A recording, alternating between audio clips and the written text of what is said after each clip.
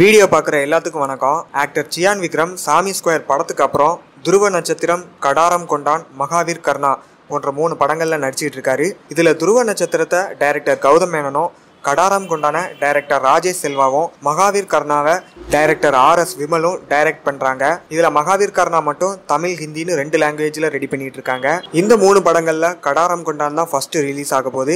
வர்ற மே 31 ரிலீஸ் ஆக போகுது. கடாரம் கொண்டான் படத்தோட டைரக்டர் ராஜேஷ் செல்வா பாத்தீங்கன்னா இதுக்கு முன்னாடி விஸ்வரூபம், உத்தம வில்லன், தூங்காவனம் போன்ற படங்கள்லாம் எடுத்திருக்காரு. இந்த படத்துக்கு அறம், தீரன் அதிகாரம் 1, ராட்சசன் போன்ற படங்களுக்கெல்லாம் மியூசிக் பண்ண ஜிப்ரான் தான் மியூசிக் பண்றாரு. இதெல்லாம் ஒரு பக்கம் இருந்தாலும் இப்போ ஆக்டர் விக்ரமோட விக்ரம் 58 படத்தோட அபிஷியல் அப்டேட் ஒன்று ரிலீஸ் பண்ணியிருக்காங்க.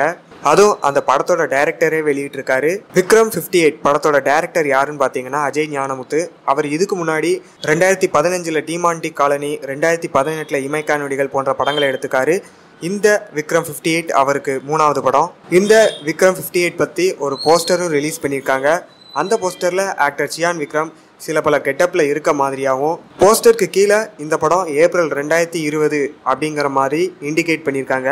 மேலும் இது போன்ற கன்ஃபார்மான செய்திகளையும் யூடியூப்ல புதுசாக அப்டேட் ஆகிற வீடியோக்களையும் பற்றி தெரிஞ்சுக்கிட நம்ம சேனலை சப்ஸ்கிரைப் பண்ணுங்க.